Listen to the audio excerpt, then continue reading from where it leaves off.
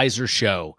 My name is Jay Coulter, and joining me for this episode is Chris Winn, the founder and CEO of AdvisorAssist, and we are going to talk about some new initiatives that have come out from the SEC and what implications they could have for your business.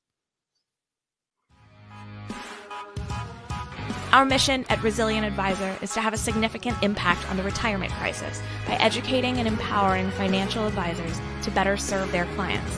We bring you industry thought leaders and experts to help you make a difference in the lives of your clients. Are you struggling to hold your team accountable? Do you struggle getting them to see your vision and drive results? The Resilient OKR system for financial advisors could be your solution. OKR is an acronym for Objectives, which are your big inspirational goals, and Key Results, which are how you and your team are held accountable. This is the Silicon Valley method that drives growth at major companies such as Intel, Google, BMW, and Disney. Move your business results away from opinions and measure it with data. Pick up your complimentary access to the Resilient OKR system for financial advisors by visiting resilientadvisor.com/OKR. Chris Winn has become a regular guest on the Resilient Advisor Show. And in fact, our last broadcast on the updates from the SEC as it relates to the marketing rule was one of our most watched episodes because, Chris, you really come with some great information and guidance for advisors on these important topics. I received an email from you at the beginning of the month laying out some initiatives that the SEC will be looking at this year. And I appreciate you coming on to talk these through with advisors. Before we get started, could you give us some context for why they send this out, how regular this happens, and what advisors should be looking for? Excellent, Jay. Thank you for having me again. So the SEC, has a really tough job. The number of registered investment advisors increases significantly on a rolling basis, and they have their limited resources to get out and review and examine all the different firms. A number of years ago, they realized that they were getting killed in quoting percentages. So they used to quote at how many percentages, the percentage of exams that they would get out to and review. Of course, with an increasing denominator, that makes your numerator look smaller, right? So the challenge that they had is how do we make this more of a risk-based approach, and how do we get the industry as a whole to help us be more efficient in doing our jobs as regulators, their jobs as a regulator. So they started by, creating a number of initiatives in terms of the way they handle exams. But one of them is to demystify what they're looking at. So instead of the classic, I'm not going to tell you what I'm looking for, I'm just going to wait till I can say, I gotcha. They said, why don't we let everyone get ahead of it and start to understand, here's where we see the risk. And as fiduciaries, which most registered investment advisors are complete fiduciaries, here are the things you need to be thinking of. So generally each year, around the start of every year, they release their priorities, the SEC's priorities for their examinations, where they're going to spend their time in helping the advisors to make sure that they're performing their own self-assessments or risk assessments in those particular areas. And this year we're a little late in it, given the being that it was an election year and the general character of everything that was going on in Washington. So generally they're a little earlier in the year. Usually I'm having these types of conversations in the January timeframe. But given the timing of when this came out, obviously, everybody's getting to it as quickly as possible here. Yep. And there are 11 priorities that we're going to talk about today. If you're watching this broadcast live on Twitter, Facebook, YouTube, or LinkedIn, feel free to chime in if you have any questions, and Chris will answer them to the best of his ability on a live broadcast. But also, if you're watching this on replay on YouTube, there's a new feature now where I will break this down by chapter for each one of the 11 priorities. Chris, let's dig in. The first one is fiduciary care. Absolutely. So the fiduciary responsibility of a registered investment advisor is nothing new. But what the SEC did to bring it right up to the forefront is kind of re-informed the advisors as a whole as to what does fiduciary duty really mean. And in true SEC form is, if you can't prove it, we're going to assume it didn't really happen. And so let's dig into it. Section 206 of the Advisors Act defines the fiduciary duty and responsibility of an advisor. And it's a term that's used very heavily throughout the industry. But what does it really mean? So it's great, we can throw it out on our website saying we're a fiduciary, we put you first. Well, what's from a practical standpoint, how do you in fact put people first? What are the things that you do as a fiduciary in your day-to-day management of client assets, your decisions that you make with clients, the other supporting business activities you have to avoid any conflicts of interest? So it's really the key that what they're looking for is to avoid the conflicts of interest, and of course have a way of mitigating, if there is any conflict, what are you doing about it? We could do a whole episode on fiduciary duty and fiduciary care. Clearly, it's a priority that they're looking at this year in the examination process. The second item is Form CRS, which, if this is a surprise to you, you need a new compliance consultant. Excellent. Well, so Form CRS is the client relationship summary, and the SEC made a requirement for the CRS to be provided to clients at the start of a relationship, but also to be included with the advisor's website if they have one. And the CRS is intended to really define what the relationship looks like with the client, any major conflicts, how does an advisor charge for their services, and generally what to expect. And one other thing that's unique about it is that if any person in the firm has anything disclosable on their at the firm level or in their U4, it requires it's a yes or no answer with no explanation. It drives you to the site. And what they're trying to get people to do is to go do due diligence on the advisor at investor.gov, so the SEC website. That could create a challenge for some of these aggregators that might have some IARs with some dings on their U4, wouldn't you think? Well, without a doubt, and unfortunately, that whole system itself needs some repair. There's a lot of things that are on U4s that shouldn't be out there, and sometimes it's tough to see the items that are actually issues in a sea of potential items. So, is a client complaint really necessarily mean an advisor did something wrong? No. If the advisor has, 4, 5, 6, 7 of them, can you look at it and say, well, we got a trend? Perhaps. Like it's tough. But with certain states and others where you see billboards out there saying, if you've ever lost any money in the markets, give us a call and we'll come shake down your advisor for you. It's a broken system, and so there's reporting out there that's unfair. But if you look at it from the other side, the regulators say obscuring the information isn't fair either. So that's why they're saying, yes, no answer, and then let the tool that's designed for the disclosure speak for itself and bring it to that level. Another priority that they rolled out this year is around conflicts of interest. What are they looking for? Well, it ties right into your fiduciary duty, but the conflicts of interest can be ranges the scope of an advisory practice. So, for instance, even a firm that for instance, does financial planning, and at the end of the plan recommends that they continue to work with the advisor, arguably it's a conflict of interest. But of course, no advisor is going to do a financial plan and say you shouldn't come work with me, you should go somewhere else, which was the whole nature of why they were doing it.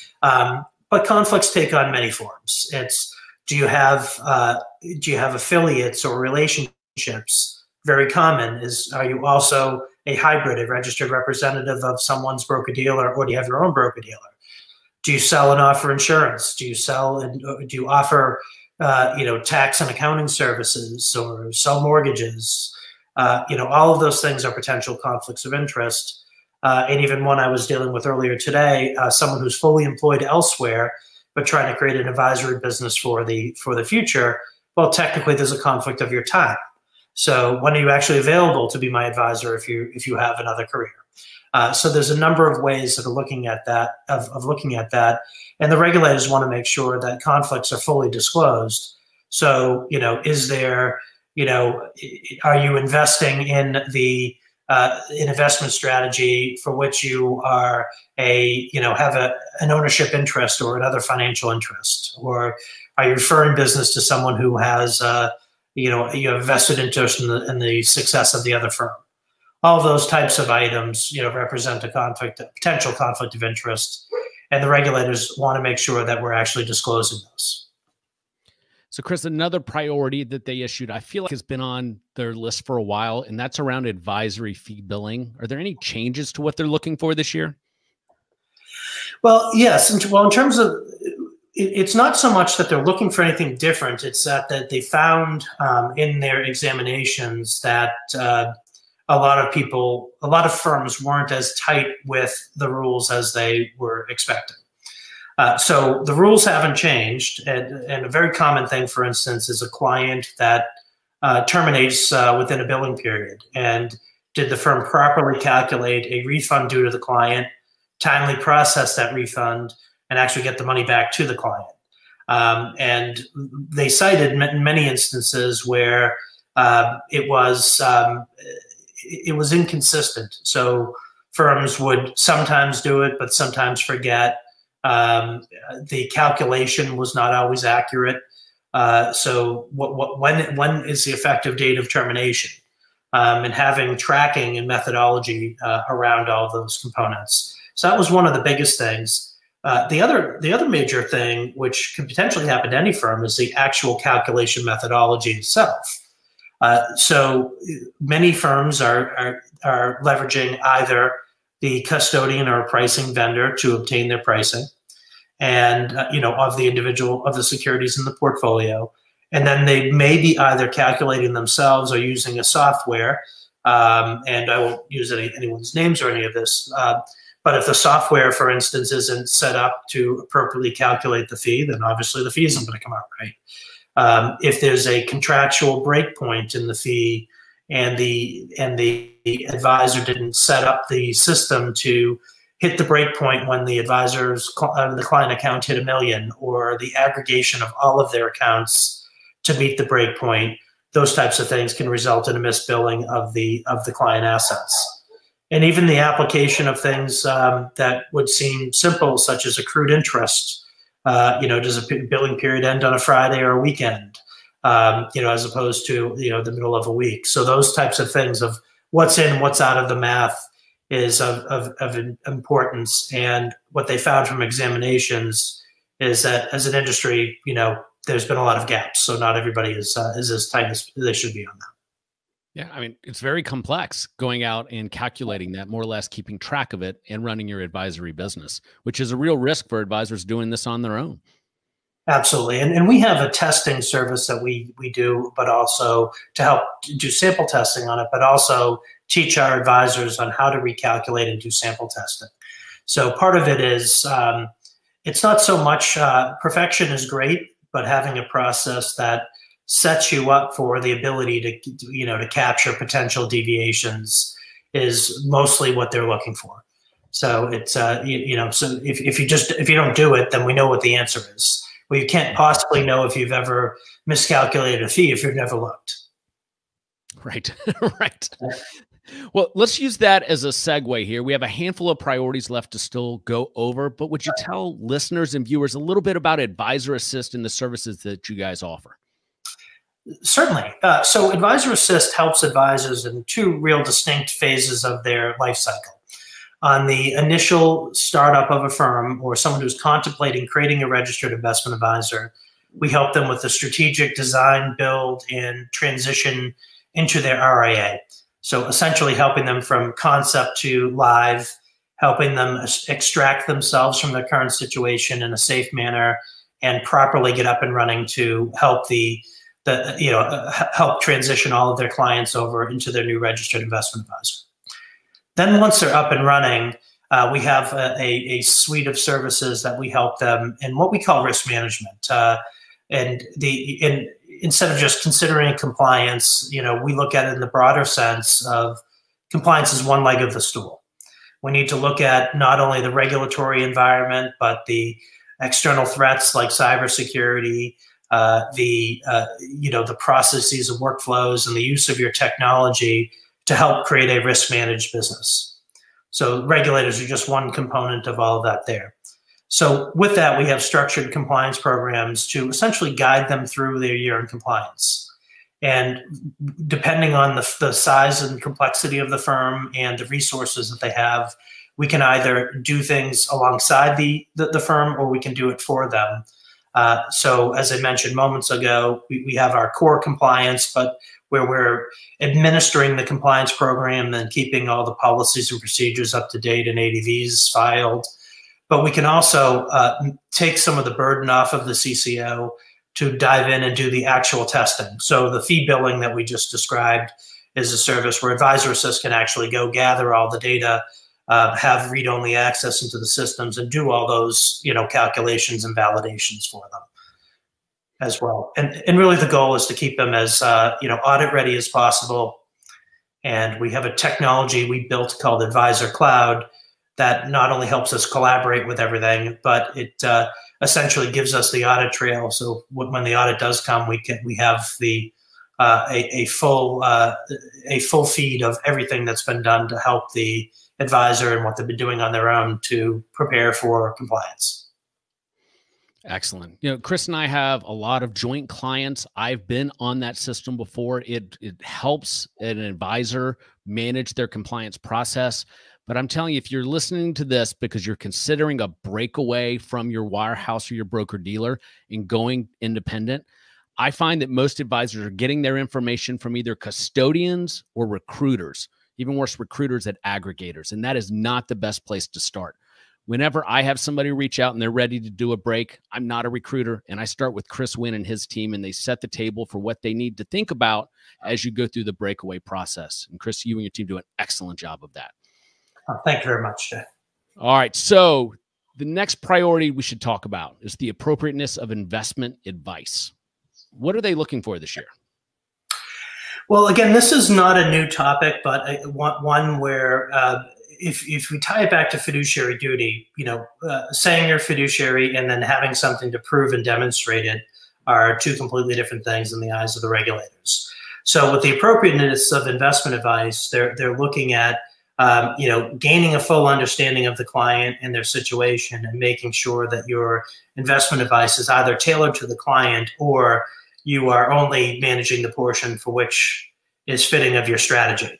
So the SEC is mandating that the firm conform their strategies always to a client.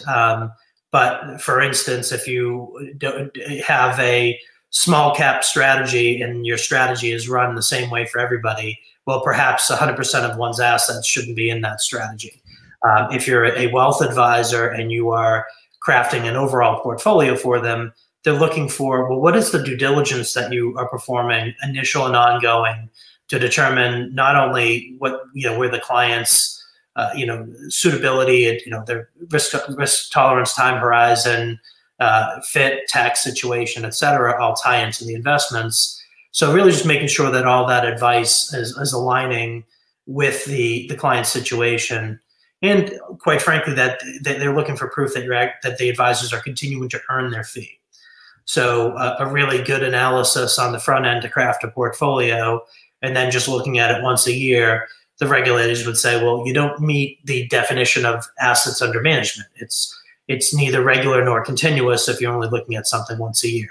So it's kind of bringing all these concepts together, and they're just trying to find a way to bring this to the top so that everyone understands it's a focus area. Yeah, I've run into that situation with wirehouse advisors going independent, and they've been able to sit in those portfolios that they set it and forget it. And then they go to the independent space, and meeting that requirement is a new challenge for them. Is that something common or just what I've run across in my work? Well, it's fairly common. It is a little bit more common from those that are coming out of a wirehouse environment where they were in advisory programs where someone else was the portfolio manager for the program, and the advisory person was handling other complementary advice components, so financial planning and which programs to be on, which managers to utilize in a program, but not so much the specific security recommendations. The SEC was intentionally broad here in that they're not trying to craft people's advisors' portfolios for them. They're not trying to tell them that you can't use alternative investments. They're not trying to tell them you can't use options. They're not saying that you have to use direct investments and can't use independent managers. What they're saying is that it needs to be appropriate for the client, the situation, and that has everything to do with asset size, time horizon, risk, what you're going to do, the effort you're putting in as an advisor versus what you're delegating out to third parties. And really the key thing is it's a shift. So for instance, take whether all or a portion of a client's account gets allocated out to investment managers, other advisors on an investment platform, or a direct sub-advisory relationship. Those things are still okay. It just is a shift in responsibility. So if you're the one that's if you're doing internal management and you're the one that's doing the specific trading and security selection, you have a different set of activities than if you're supervising somebody else that you've delegated that to. And really the key that they're coming to is to say, just because you've delegated to someone else that's supposed to be an expert, you have a responsibility to now due diligence on them to make sure that they're consistent with the investment mandate on a perpetual basis. And does implementing an investment committee take care of this most of the time? Well, it certainly helps, right? But the challenge, of course, is it depends on the size of an advisor. Some smaller firms have an investment committee that may include somebody that's external to the firm, whether it's an advisory board member or one or more members of a platform for which they are receiving research, analysis, and other components. So it doesn't always need to be, a specific named investment team within a firm, but it shows well. The challenge, of course, is if you say that you do something, you got to actually do it, right? So having an investment committee is only as helpful as having consistent review of investments and documentation of committee minutes and meetings along the way. So the SEC looks not only for the things that you aren't doing, but the things that you say you do but don't do. So it's a very important thing that you brought up. Yes. Our mission at Resilient Advisor is to have a significant impact on the retirement crisis by educating and empowering financial advisors to better serve their clients. In the new Resilient Advisor series, How I Serve, we interview top financial advisors who are making a difference in the lives of their clients. All right. Another priority that they're looking at this year is sustainable investing. What do advisors need to be mindful of? Well, I guess one of the key things that first comes to mind, and it's not core to ESG specifically, but hypothetical performance is an area that that immediately first comes to mind. In that a lot of anytime there's something that is a new trend, there's those that are on the forefront of that, and those that are moving along with the momentum of it. But the challenge is that there isn't a lot of actual documented track record or history for a particular firm, especially if they're creating a new investment model. So first is full and fair disclosure around all of this. So with these making sure that making sure that all of the marketing and advertising is truthful, accurate, and doesn't omit any material fact is important.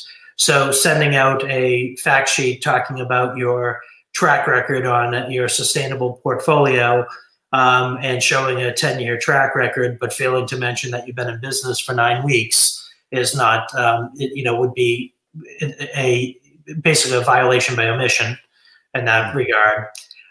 So those are the things that they're mostly looking for. The other is getting into, does the firm get into proxy voting, and what is their advocacy, and how does how far does the portfolio extend? So it really hits those core advertising principles, in my opinion. Otherwise, it's no different than any other investments. So is it truthful? Is it accurate? Are you failing to include all material facts as part of your approach and communication? Yeah, those ESG back tests infuriate me because it's easy to go and throw Tesla and Apple in there and anything looks good when you add that to a portfolio mix the last couple of years. All right, another priority that they're looking at, and I have seen this directly impact a lot of my clients, and that's cybersecurity and business continuity, especially after COVID-19. The attacks are out there. What are they looking for? Well, I mean, obviously, the fraudsters are out there looking for vulnerabilities, and especially think of it this way: is a fraudster going to go head on with a major financial institution like the major custodians of this industry and try the front door, or are they going to try to get some help going in the back door?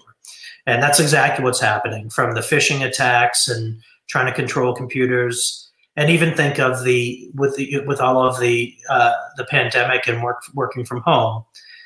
If you're a fraudster, are you going to try to go in and find a way into the encrypted, secured MacBook Pro, or are you going to try to get in the back door from Xbox or one of the other gaming systems to get on a network? So there's a lot of vulnerabilities that are out here. The fact that we're all dispersed and decentralized for the past year adds to it.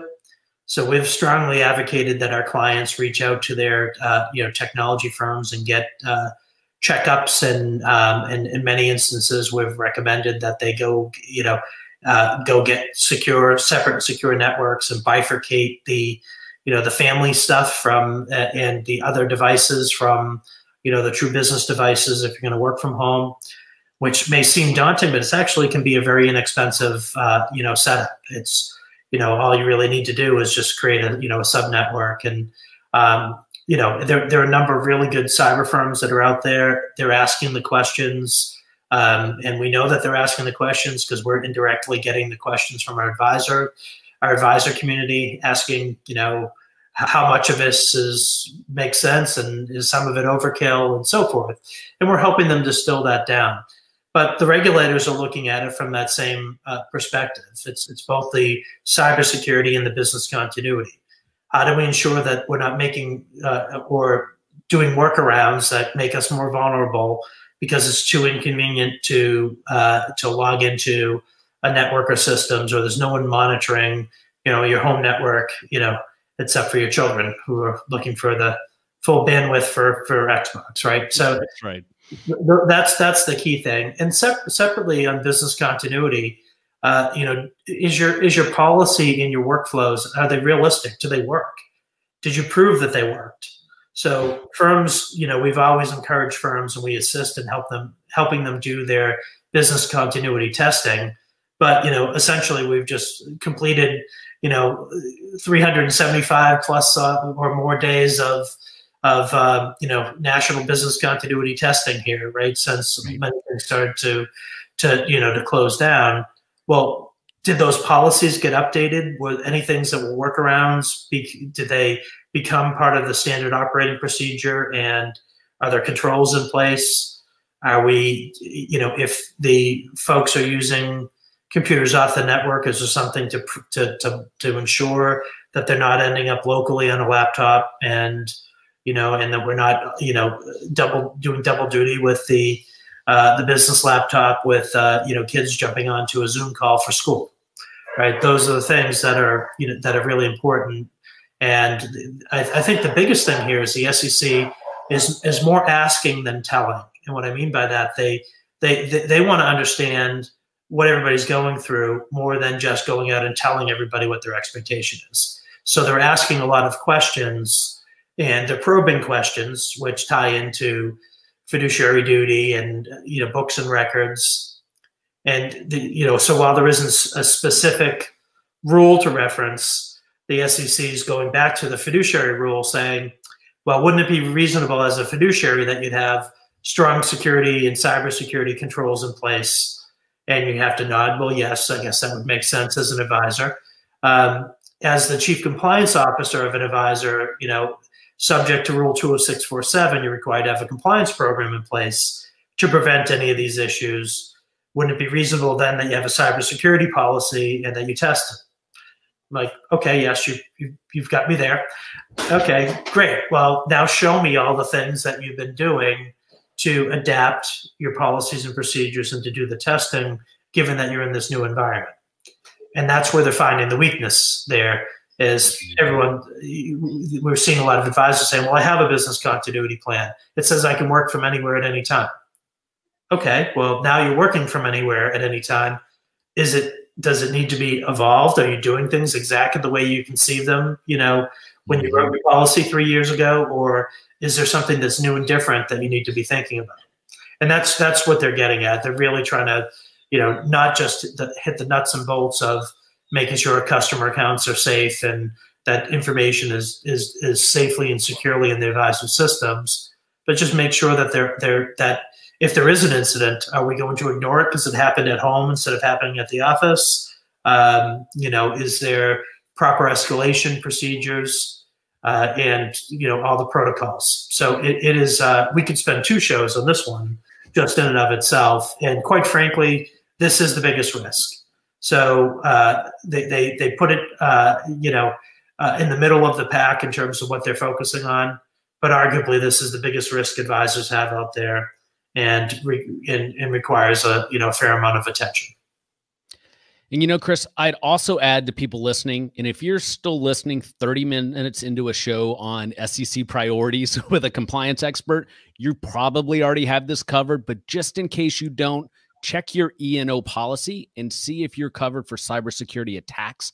I have seen it create amazing havoc on financial statements for some of these advisors. So check with your E&O broker. That's actually a very great point. And really quickly to add to that is look up how they define negligence. So if you have a cyber event and you continue to listen to the end of this session here, are you now negligent for not stopping what you're doing and going to take corrective action? So is it time bound? Are there any events that aren't properly disclosed that insurance companies aren't out here to pay, right? They're going to look for every reason why it should be outside the policy. So you need to make sure that you're, ironclad on those in terms of your internal approaches and make sure your policy is actually working for you. So if you're paying for a policy and you can never use it, then it's an automatic loss. Right. So Chris, another priority are automated compliance software systems. Do you know what they're looking for on that this year? Absolutely. So a lot of the portfolio reporting systems have added a lot of compliance functionality. And part of the key thing is they're looking for leverage of technology to bring things to an exception-based process. So recognizing that there's only so many hours in a day, if you're looking at a full universe of everything, can you find an issue in a sea of trades? Or, if you look at every one of your client accounts at once, so you're going to find the account that needs attention, that the firm that needs rebalancing, the account that has high cash or low cash, the one that didn't get traded at the and get left out of a block trade. So what they're really looking for is to leverage the technology that's out there to filter these things so that you have different lenses of your view. And from a compliance standpoint, you can look at these and call this all a cost and look at everything after the fact. So go back at the end of each quarter and have your compliance consultant or your operations team go and look at all your trades, or you can bake it into your day-to-day investment management process and risk oversight. So what reports do you look at as a portfolio manager, an advisor to your clients? The technology allows you to just adapt the reports that you're looking at and see some of them that are exceptions that meet certain criteria. And by, we think, a healthy suite of these reports that are accessible on a regular and routine basis to the advisors make them better advisors. So it's not just about, catching the trade error or seeing if a client account wasn't traded as quickly as possible, but more, looking at opportunities to connect and talk with the clients, or looking at risk across the enterprise, and truly knowing the client base, knowing and knowing the universe of investments. So these technologies are coming; they're leaps and bounds better than they have been in years past. And we're seeing advisors really get the most out of them. And again, they're paying well for those systems. This just gives a mechanism for really getting the most ROI out of that spend. Yeah, and I don't want to name any names, but I've been sitting in on some demos recently, and they kind of let me look behind at some of the beta things they're doing, and it is pretty cool, the type of reporting they can give you or will be able to give you in the very near future. Absolutely. So another priority is around digital assets. It's a hot topic. Yes. Well, this is a extremely hot topic. We could spend a month on this one. The challenge with a lot of the digital assets that are out there really stem in the journaling and the risk controls, and who is policing who in what regard. It's all evolving at a very rapid pace. But the various market participants that are here, no one wants to be left behind, but at the same time, there's a lot of unknowns and a lot of risks. So, first going back to your E&O, are you even covered if there was ever a mistake with digital assets? How do you report on it? How do we know that if we're, going back to the prior topic of automated, compliance systems, how do we know, how do we get the real-time data or near real-time data on all this information to know that it's fitting and tying into the suitability of a client portfolio? So there's just a lot of unknowns. How do we trust the pricing? Is there any, so who is, where is the authoritative pricing source, and is the authoritative pricing source, legitimate in and of itself? So it's really, it's a fascinating area, but the challenge is that there isn't a single ownership of it. And so that's what makes it, a bit of a challenge where, if you have for instance, we'll take something very simple. You have an open-end 40 Act mutual fund that prices at the end of the day. The price at the end of the day is the price at the end of the day. And it's the same for everybody. And that is, that's all long since been baked into processes and controls. With all these digital assets, when does it actually close? What's the timing? When do you value it? So if you're billing a client and you went to go get a cup of coffee at month end, when you came back, the price was materially different. What price do you use to bill a client for your services? So there's just all these unknowns that are out there, we continue to track it in great detail, because not only is there a great demand to understand it, but it takes all of the rest of the issues or topics of the industry and rolls them all into this one topic, because it's almost like starting over in this new reality and trying to figure out how all the other controls tie into this. And when you dig deeper, and I've had a lot of folks that are experts in the digital asset space on the show, and really I brought them on for my own educational experience. Boy, they're smart people building really incredible platforms in this kind of Wild West component. But man, we could wake up one day, and if we're not paying attention, this is a big part of our industry. And, there are folks that aren't going to want to get left behind, but I have a feeling that people are going to get hurt in the process by not following the rules. And I know advisors are giving advice on it when they should not be. And the education that's needed for what they can and cannot say and can and cannot do has never been more important. Without a doubt. Yeah. And that's why, again, tying it back to fiduciary duty and suitability. If your client is, for instance, Mrs. Smith as a 75-year-old widow, and you're having this conversation about digital assets, there's probably something wrong. However, that isn't universal, right? So it could be, it could be the wealth of Mrs. Smith, and she could be trying to generate substantial wealth for her grandchildren. So it's all these things where all these factors have to come together with a fact pattern to determine, not only what's right or wrong, but also how do you manage and mitigate the risk of any decision? You know what, Chris? This will make a great clip. So here's a hypothetical situation. You're a fiduciary advisor at an independent RIA. You're doing your annual review and the client says, oh, by the way, I've got, $1.5 million in crypto over in Coinbase. You now know that information. Does it need to be included in their plan? Do you account for it in the financial planning software? Do you talk about it at all? What's the approach? Well, I think the approach will vastly different on the client, their situation, and what the intent is for doing this. So, for instance, some advisors have clients that say, here's all my wealth, but by the way, here's the carve out of my assets, and I like playing around with the markets, and I'm going to always do that.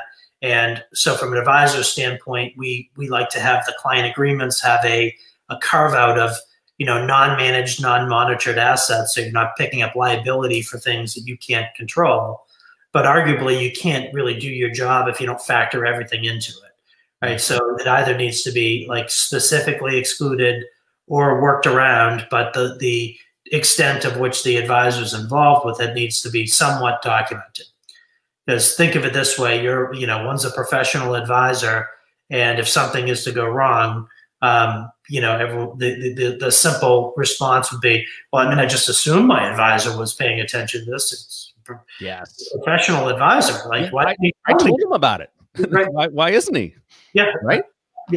Exactly. So it's if there's something where the advisor can't take the risk or is and doesn't feel comfortable with that asset, we strongly recommend either an investment policy statement, a carve out in the client agreement, or even just an email documenting, look, on March 23rd, we had this conversation about digital assets, and, we feel that this is a risk area. You acknowledged my concern and said, great, I'm still going to do it. That's okay. The advisor can't necessarily stop the client from doing the things that the client has the will to do, but they can't carry unlimited risk on things either. But you know what, Chris? Like, we know advisors, and so even ones that are operating at the highest fiduciary level, let's say, go back to my example, if they find out there's $1.5 million sitting in Bitcoin, and the corpus of their retirement assets are the same amount, $1.5 million, that could theoretically take them from a 70-30 allocation, and the advisor say, okay, we're going to move you down to 50-50 or 40-70 because of what you're holding out there. But that's giving advice into itself too. And then you still have to watch Bitcoin, and then it really creates a conundrum for advisors. And that's why we really want that carve out to say, while we will take into consideration the risks that you in the allocation you have, we're not managing that over there. And it could be anything. It doesn't necessarily need to be Bitcoin. It could be Tesla stock, or it can be Apple. It could be anything. If they're not managing it, and there's a price drop there, then who's responsible, right? So it needs to be clear what the advisor is doing. And think of it from the fiduciary duty that we were talking about before.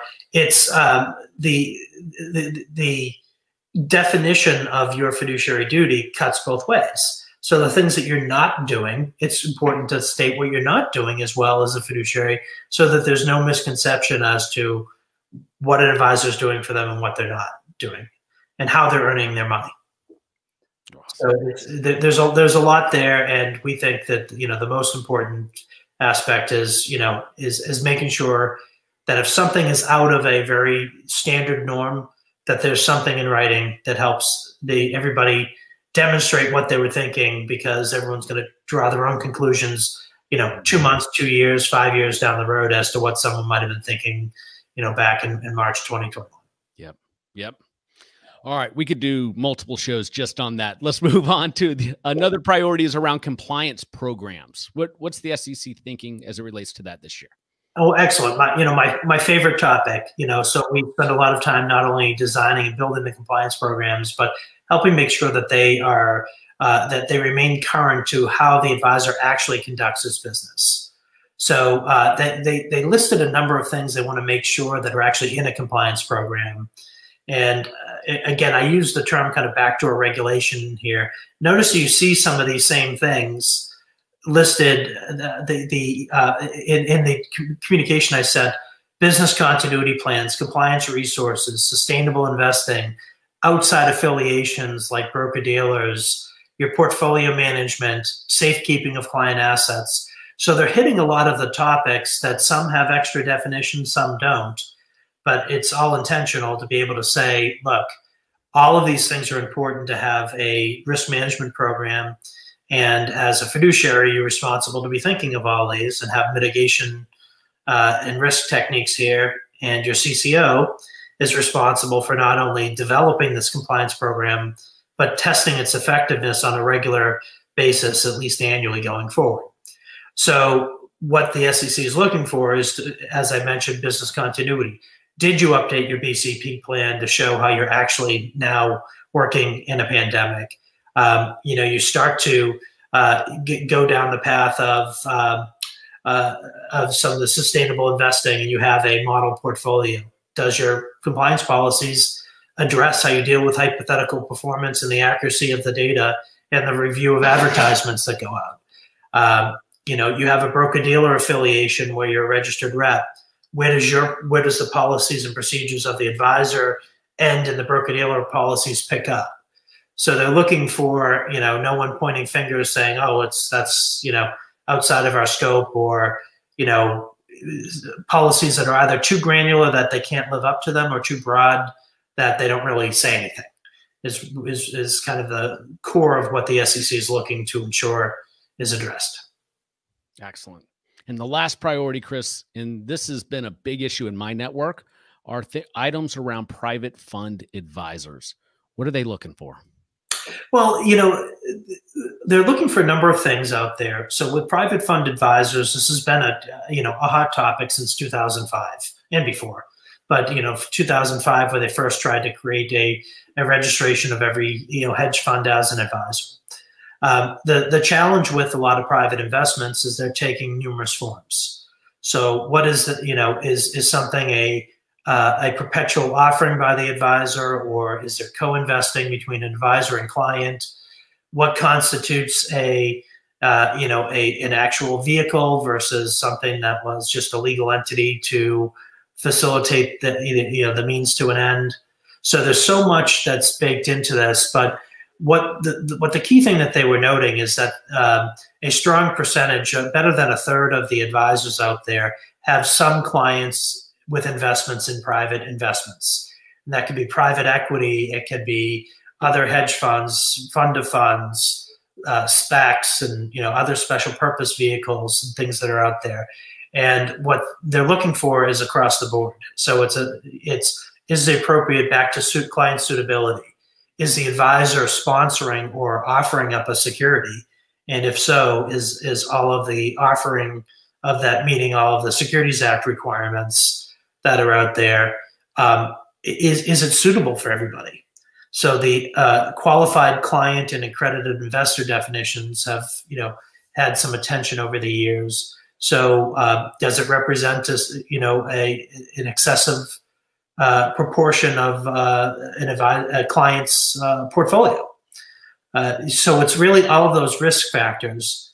But then most important, we were talking about due diligence and the oversight of outside products, outside managers, the accessibility of information. So it's one thing to monitor what's going on with Apple stock, and every across the internet, every financial news site and station will give information on that. In a private investment, how do we get information, and what's the timeliness of that information? How do we get pricing and valuation information, and how do we know that it's accurate, and is it timely? So if the firm only gives you semi-annual, if the vehicle is only creating semi-annual pricing, and you have it in a portfolio, and you bill on your portfolio, and you build a client account on a monthly basis, well, what valuation are you using for 5 out of the 6 months where it's technically incorrect? Right.